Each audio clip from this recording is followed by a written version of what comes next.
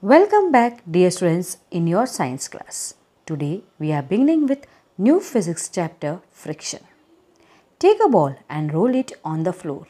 You will notice that it rolls for some time and then stops. Similarly, if you stop pedaling a bicycle, it slows down and ultimately stops. What makes moving things come to a stop? You have already studied that a force can stop a moving object. This means that some kind of force acts on the ball or the bicycle that tends to stop it. This force is known as frictional force or simply friction.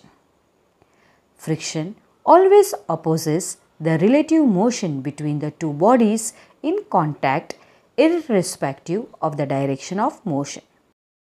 For example, when a block is pulled by force towards the right, the force of friction acts towards the left, and when the block is pulled by force towards the left, the force of friction acts towards the right. Now let us understand causes of friction. Friction depends on the surface of contact of bodies. Every object has a rough surface, though the surface may appear to be smooth to the naked eye. When we see through a microscope, it is found that the surfaces of all the objects have irregularities. When two surfaces slide over each other, the irregularities of these surfaces interlock with each other.